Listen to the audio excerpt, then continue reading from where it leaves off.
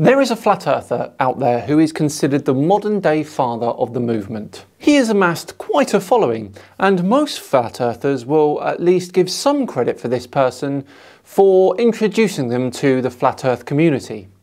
I am of course talking about Eric Dubay. Recently, he has released a documentary, a flat earth documentary entitled Level. Now, it's a flat earth propaganda piece, but how many of you remember me saying this? I am going to pull every single minute of this film apart. I'm going to put so much effort into it that when you search for this film, you'll be finding the debunk of it from me first. Well, that starts right now.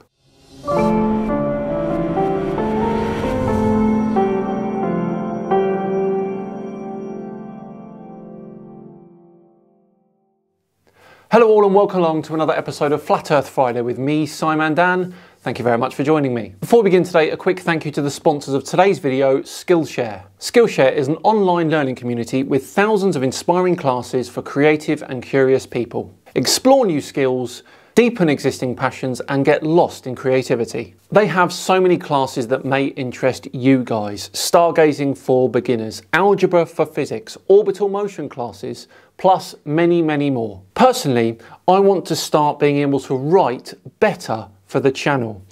So I've been dipping into this strategy for crafting great content class by award-winning journalist Soledad O'Brien. There's even a lesson on how to be a better interviewer, which will be great for the podcast. Skillshare is curated specifically for learning, so there are no adverts. So that way you can stay focused and follow wherever your creativity leads you. Plus, it is only $10 a month with an annual subscription.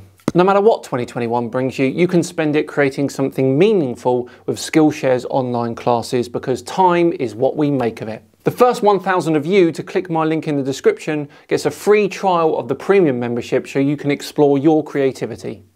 Right, back to today's video and one Eric Dubay. So Eric has released a 1 hour long documentary on Flat Earth, which means it's now my job to debunk every single last little piece of it. I warn you now, I'm going to be very thorough, so this entire debunk will likely be spread over 3 separate videos. Make no mistake, this will likely be my most comprehensive debunking ever. So without further ado, let's get started, shall we?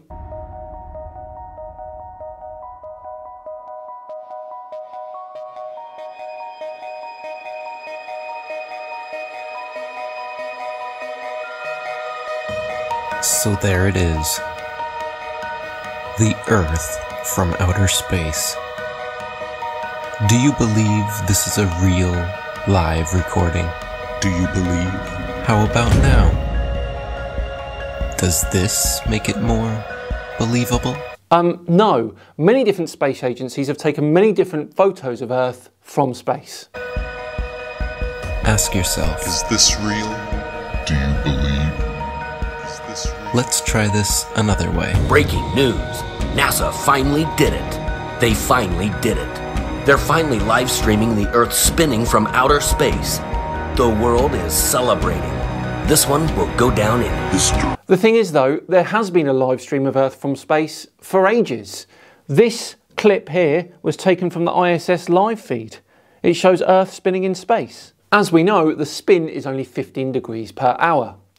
If you're waiting for Bob here, by the way, my apologies, I'm trying to withdraw from using him. A 15-degree-per-hour drift. As you can see, it's proving difficult. Thanks, Bob.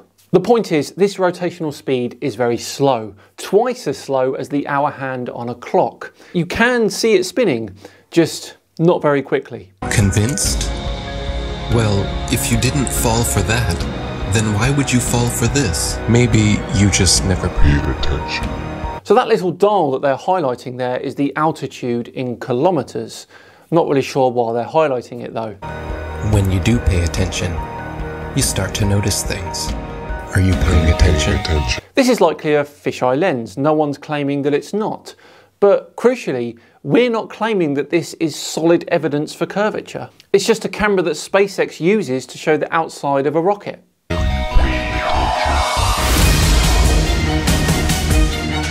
So we've got ODD TV, a flat earther who is so convinced that the Earth is flat that he now spends his time making rap videos? I would, get out, wee in my glass, drink most of it, leaving a little bit at the bottom. That's Dave Murphy. He drinks urine. Ah, Flat Earth millionaire. He owes me $200,000.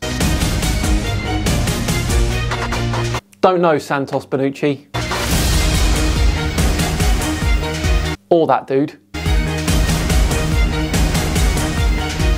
Ah, there's the big name drop.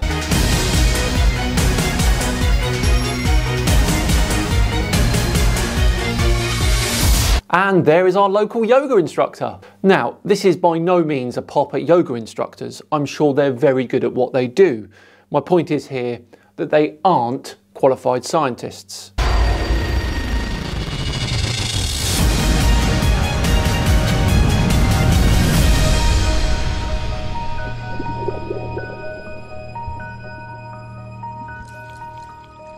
Did you know that starting at the end of 2015 through 2017, Flat Earth was one of the top searched terms in the USA, let alone the world? And did you also know that from 2017 to the present, it has become almost irrelevant? And in actual fact, more people are now interested in foreskin than they are in flat Earth. Ouch. While most of you were falling for the political charades, the rest of us were trying to discover the true nature about our world. My name is ODD TV.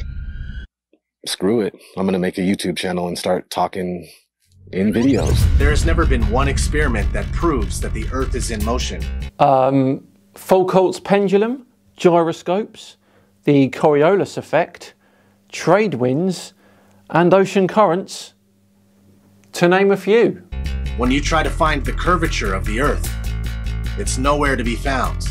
Ranty's photo says otherwise, ODD. Check this video out quickly before carrying on if you haven't seen it yet. It's golden. Unless you're looking at footage from GoPro cameras that have fisheye lenses, Hollywood movies, or NASA propaganda. Started making the videos in 2014, early 2015. Started getting noticed. You're living in a world where there's fake people faking events on TV in order to move agendas forward with the Earth being flat. I couldn't just sit around and do nothing. There was videos everywhere. There was videos of people doing science, putting balloons up with a camera that doesn't have a fisheye lens on it, like a GoPro lens, a wide angle lens. Oh, you mean like Mr. Sensible did? Because I think you'll find he kind of smashed that one for you. And they were using these cameras that didn't have those. The horizon rose to eye level, which would be impossible on a ball that would be falling away from you as you rose up. That's not how this works, ODD. This picture here was taken by MC Toon on a flight from Anchorage to Minneapolis. Here is another example from someone else. And another. Your eye is not a scientific instrument.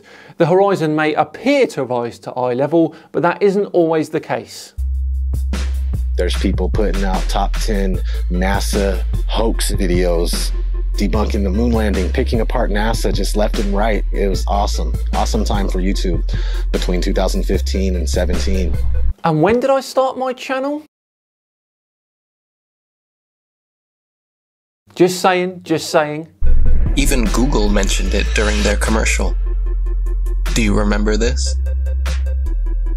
Why would Google be promoting this? As a joke? As a joke? No.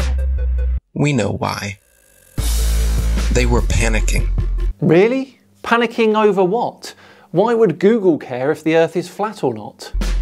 Panicking because the platform they purchased 10 years ago was collapsing with truth. The powers that be would not allow that. As we want to provide users with authoritative, trustworthy information. I'm sorry to cut you off. I only have a minute and a half, and I don't really need to hear what you're trying to provide. I want to know how you're dealing with all these conspiracy theorists on your platform.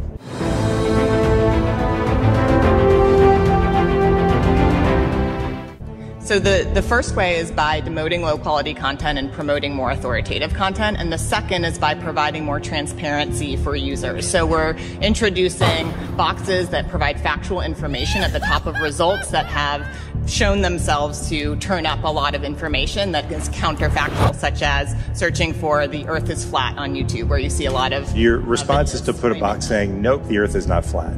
Correct. Okay. So instead of deleting all of the millions of videos we have made, they simply decided to bring in their puppets to reiterate the agenda at stake. Let's not mess around here, Eric. Those videos you speak of, those millions of videos, are patently false information. They can lead people down paths that can literally destroy their lives. Listen to what Seek Truth, Speak Truth said on the Simon Dan podcast.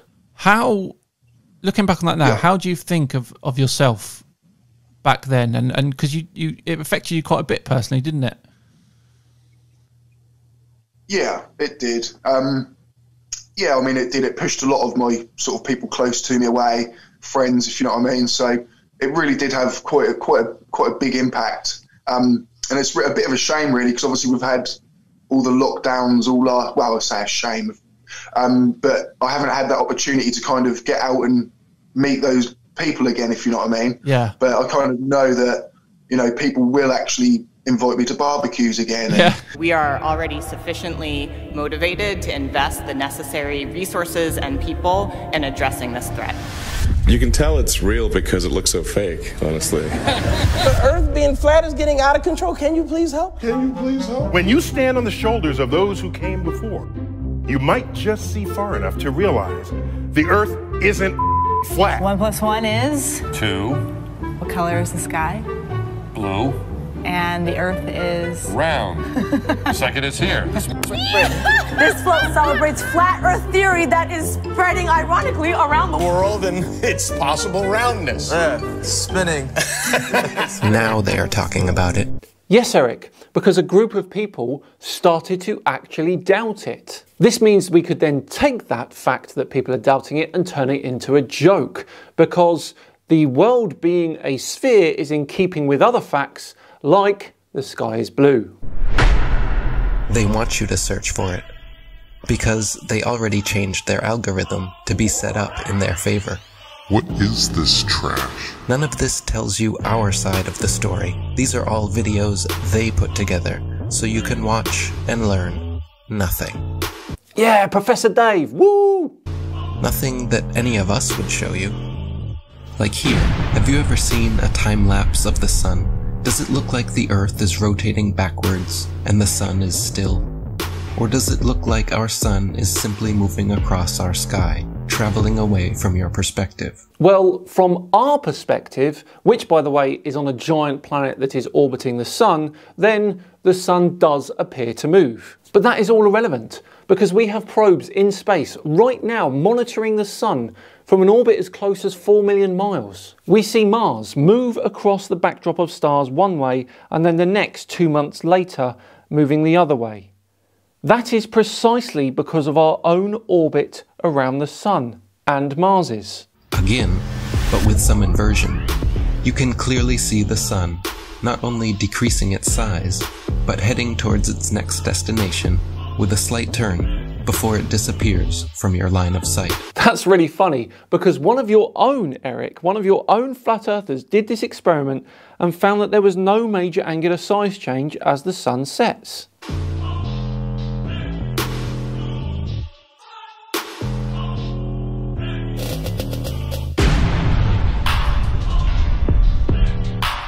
Lens flare. While Google would make sure when you type in flat Earth that nothing like this would ever pop up, many agree the science regarding our sun is far from settled. Many agree. How many? 6?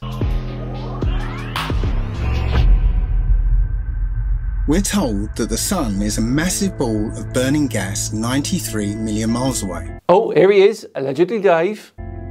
But if that were true, then all the light that arrives here would be parallel because it's so far away.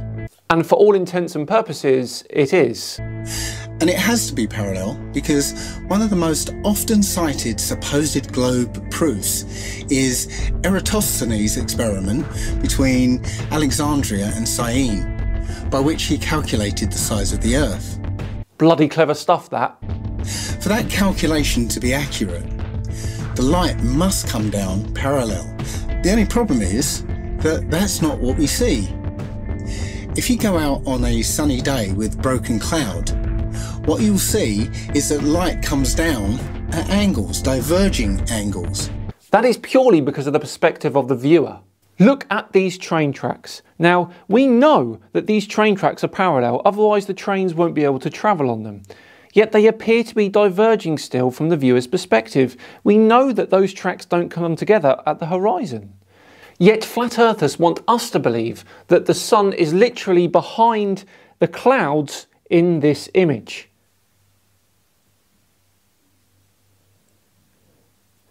Watch out, lady, there's a giant ball of nuclear reactor right outside that window. And that means that we can follow those light rays back to the source and triangulate the sun's height above the Earth. Yeah, just like we can triangulate the distance to the end of those train tracks. Proving that the sun isn't millions of miles away. But we can also perform physical experiments that prove that these crepuscular rays, as they're called, can only be recreated with a light source that is small and close. It doesn't take a genius to understand that the further the light source goes up, the more the sun rays would spread out and become parallel. The reason you'd even think that the sun... If the Earth was flat, wouldn't it be sunny all the time? Good point. I mean, have they ever even thought about it? Well, if you'd let me finish, the reason you'd even think the sun would be visible from anywhere on Earth is because of the images they have shown you. No one promoting this stands for truth. You can keep believing in your fantasy gas ball 93 million miles away. You can keep believing in your fantasy gas ball. While we keep experimenting to try and figure out what the sun actually is. But we know exactly what it is. Has a flat earther ever looked at the sun's rays through a spectroscope? You can literally read off a list of elements from the absorption spectrum if you do. We've studied the magnetic field of the sun and have even studied other stars in other phases of life to understand how our sun will evolve and die. And how close it could be. With a local hotspot, it should be easy to comprehend that the sun is small and close to you. To put that in perspective, imagine a table 2 meters wide in a completely dark room, and you're holding a small but very bright light bulb, 3.4 millimeters across, and you are holding it about 31 centimeters above the table. What you'd see is a circular pool of light directly on the table, beneath the light bulb. But on the other side of the table, it would be in darkness. Now, it seems to our mind that if you were on the other side of the table, you would see the light because it's, above the table. But that's not true, because on that part of the table, it's in darkness, meaning that the light isn't physically reaching that part of the tabletop. Dave. The image on the screen right now is literally debunking what you're saying. Look. The area of the table that the camera is in darkness, yet we can see the bulb emitting light. Also, how does the sun manage to wrap its light around the edges of the flat Earth, yet leave a circle of darkness in the middle during the southern hemisphere summer?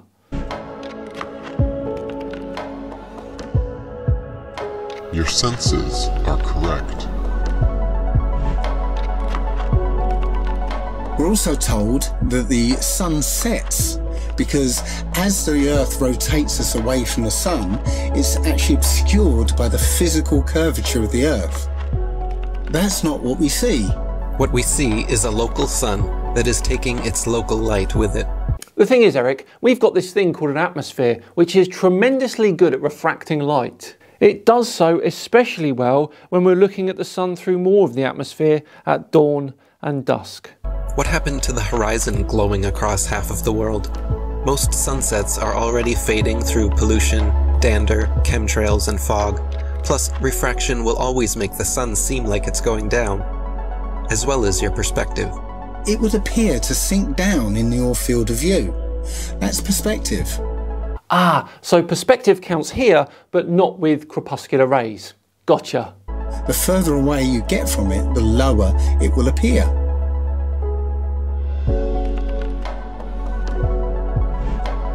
It doesn't physically change its height, it just appears that way to your eyes, until eventually it will disappear behind the horizon formed by your eye's vanishing point. Because we are rotating, Dave. Your eye has an angular resolution of 0.2 degrees. I think he means 0.02 degrees. Well done, Dave. Getting the numbers wrong since forever. And anything at that height will disappear beyond the limit of your sight. Many times we can see time-lapse footage of the sun that shows it getting smaller as it moves away from us.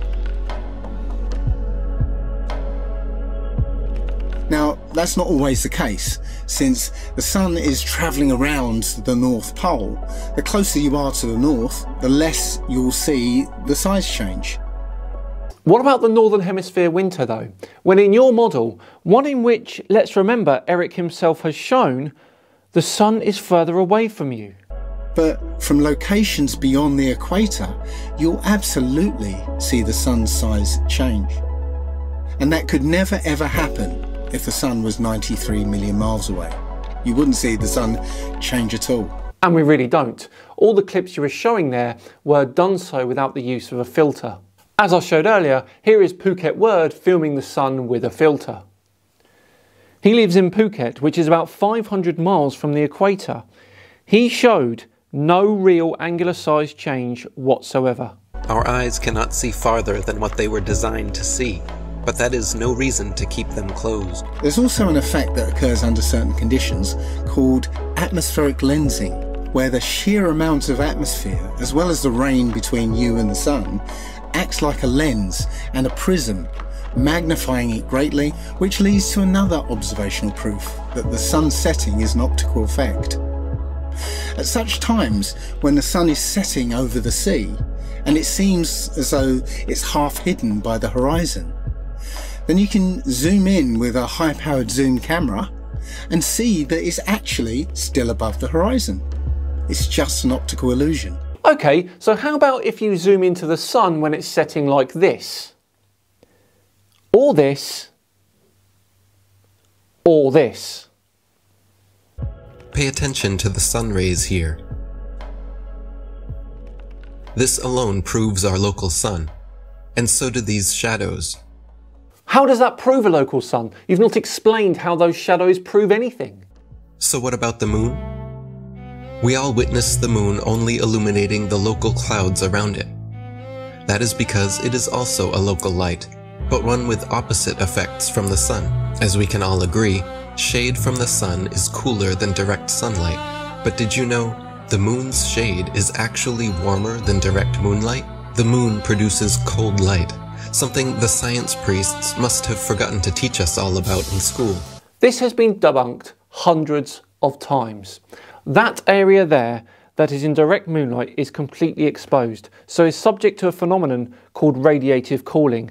This means that there is nowhere for the heat that is radiating off the Earth to go, unlike under the chair there, which immediately warms the local area.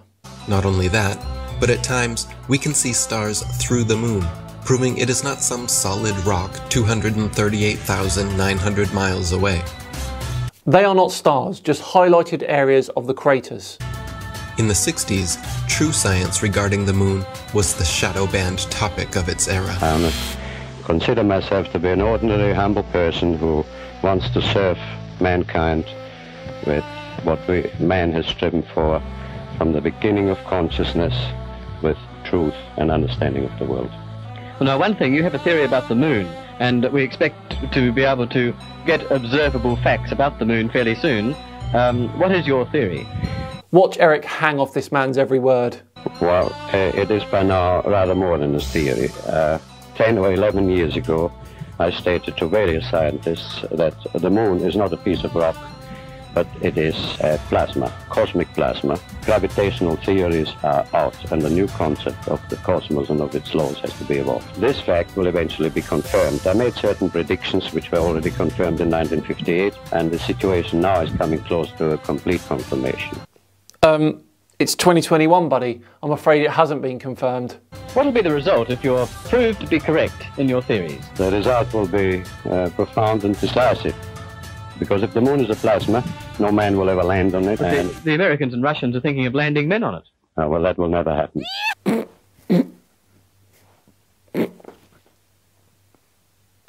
People actually believe they walked on the moon, talked with Nixon, played golf, drove a car, and planted a flag. If you really believe that Neil Armstrong took the first step, then why do you give any credit to the cameraman already there waiting for him? Oh, I don't know. Maybe because it wasn't a cameraman?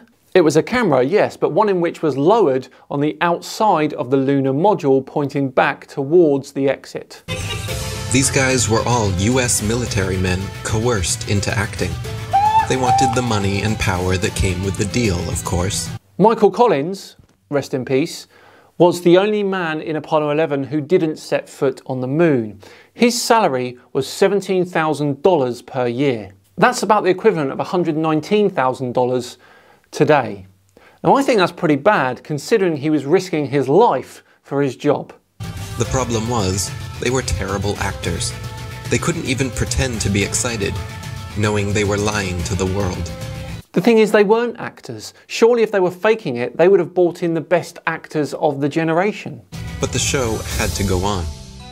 Michael Collins and Neil Armstrong rarely spoke in public about it. But there was one man not shy about lying to your face. The spokesperson for the Apollo deception. It's my pleasure to present Colonel Edwin Aldrin. No handshake, hug, smile. Their facial expressions are similar to those experiencing constipation. Ah, constipation. Good one, Eric. Let's try that one too.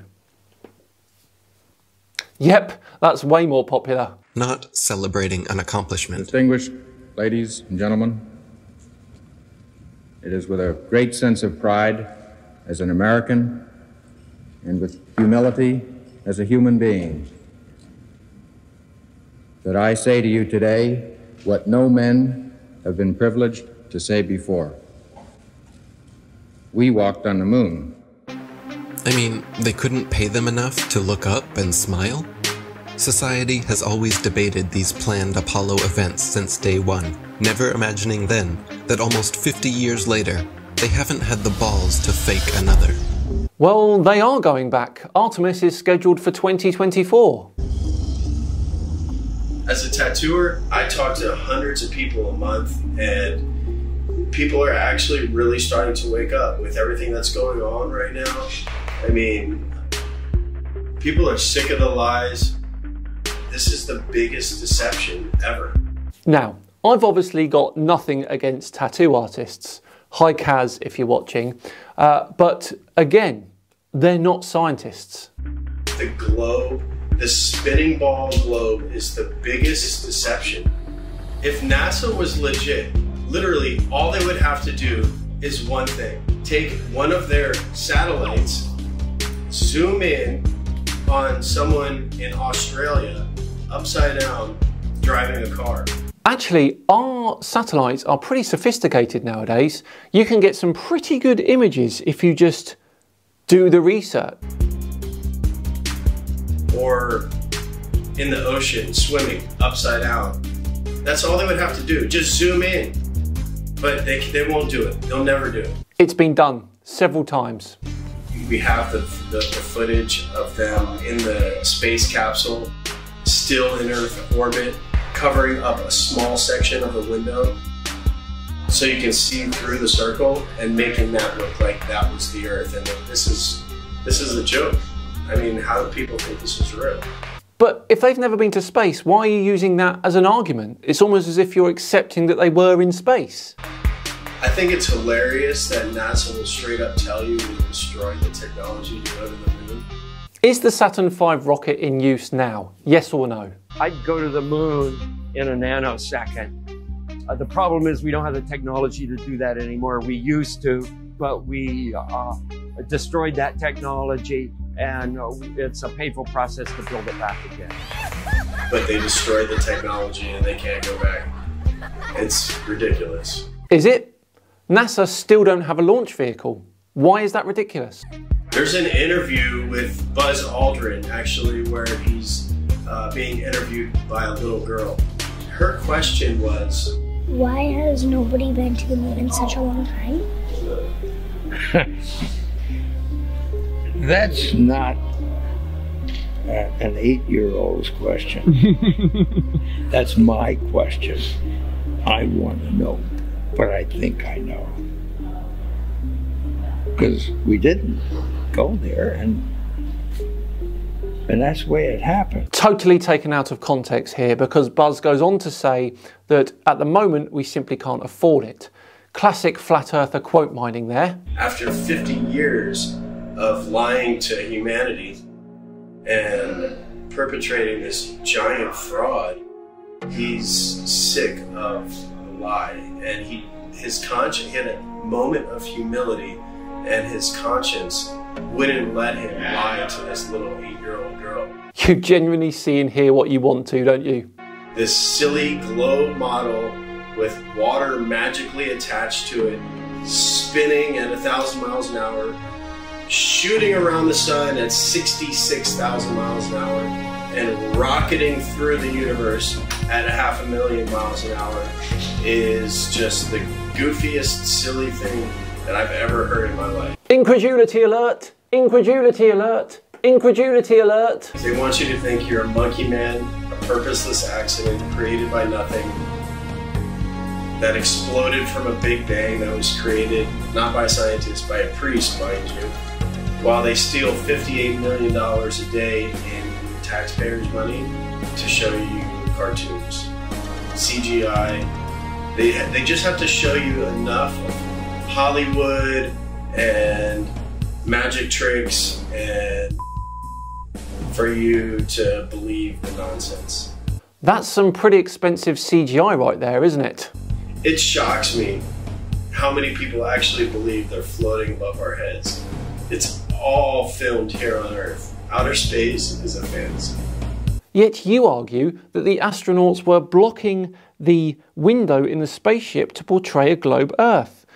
You can't have it both ways, buddy. The Earth is a stationary plane.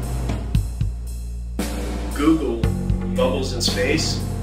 You can literally see bubbles coming up from these astronauts' helmets. It's ridiculous. When I saw it, I was like, this is a joke. So many times during spacewalks outside the International Space Station, we can see air bubbles rising up.